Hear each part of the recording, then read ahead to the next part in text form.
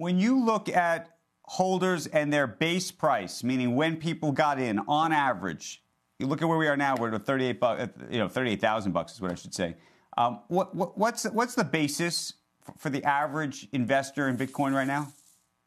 Yeah, so there's something called realized price, which basically looks at the last time that Bitcoin traded hands. You can calculate each individual Bitcoin, what was that price at, and you can kind of get to a base holder price, one way to do it.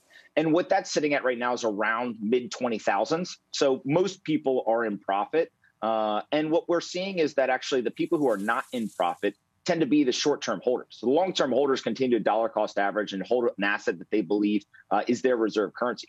It's the traders, it's the short-term holders, it's the kind of institutional traders that they're the ones who end up, if they're selling or they're forced sellers, they're selling at a loss. And I think that a lot of that's kind of behind us what you see in the on-chain metrics.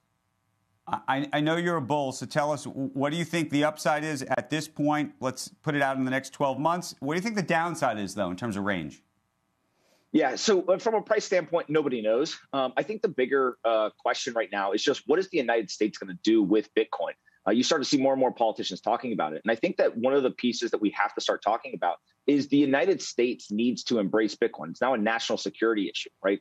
On the off chance, 0.01% chance that the US dollar ends up not being a global reserve currency used by every single country in the world, the next best option is for the United States to be the biggest player, the largest holder of a decentralized digital currency that no one controls. And right now, the United States doesn't have kind of a single strategy here. We now have about 30% of hash rate in the US, but I think we need to get very serious about what is our Bitcoin strategy as a nation state. How are we going to be a leader here? Because ultimately, Bitcoin is an American technology from an ethos standpoint. It's about censorship resistance. It's about free speech. It's about self-sovereignty and individual rights. And I think that the U.S. should play a very, very big role in this going forward.